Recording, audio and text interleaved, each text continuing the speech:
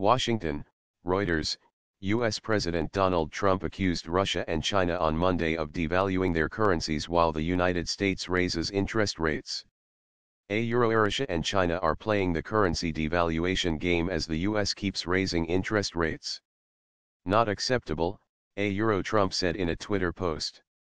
The U.S. Treasury, in a semi-annual report on Friday, again refrained from naming any major trading partners as currency manipulators as it pursues potential tariffs and negotiations to try to cut a massive trade deficit with China.